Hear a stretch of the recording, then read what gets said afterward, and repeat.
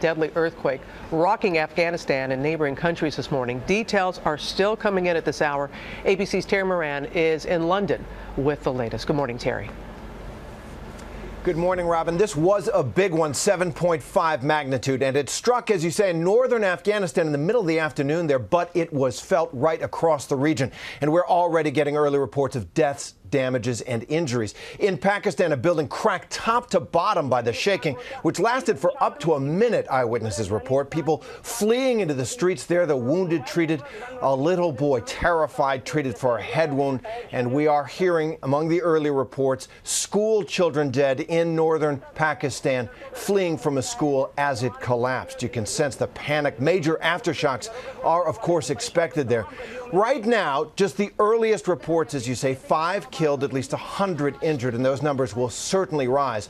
But the saving grace is the epicenter was in a very remote region, the quake very deep. Still, they are bracing for more shaking there.